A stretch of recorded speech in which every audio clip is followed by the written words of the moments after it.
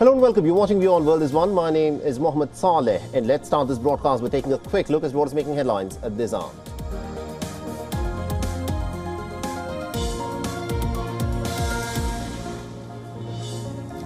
The Israeli protesters block roads in the Israeli desert to prevent trucks carrying humanitarian aid to the Gaza Strip from driving through so that humanitarian aid is made available to the starving people there.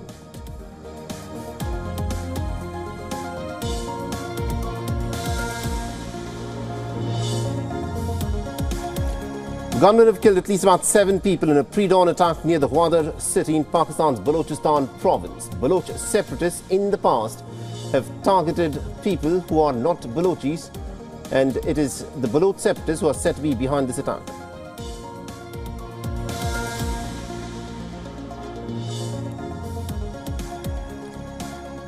The Russian President Vladimir Putin agrees to withdraw the Russian forces and border guards from various Armenian regions. However, the Russian border guards will continue to remain along with Armenia's borders with Turkey and Iran.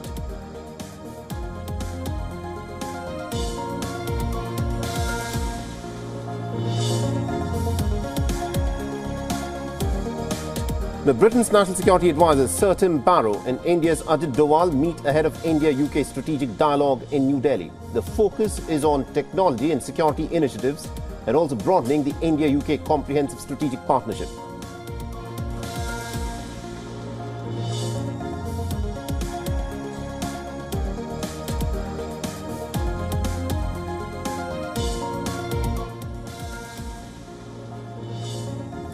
And Berlin City Hall has been damaged in an attempted arson attack overnight. Graffiti in support of the Palestinians in the Gaza Strip was drawn on the building's facade.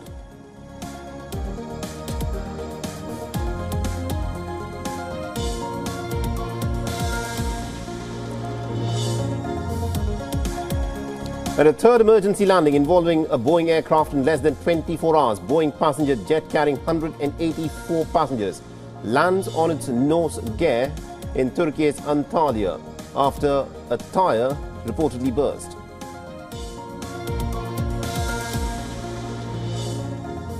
For all the latest news, download the WION app and subscribe to our YouTube channel.